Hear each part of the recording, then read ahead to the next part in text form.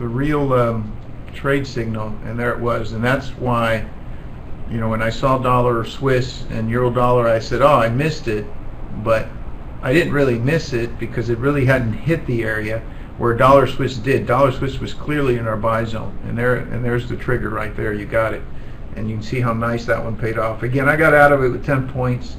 I would have made my 15 points on that had I been more patient and allowed that one to kind of work itself out. But again, I was looking at my 1 minute PMDs. I got close enough to it. I felt, you know what, take your money and run.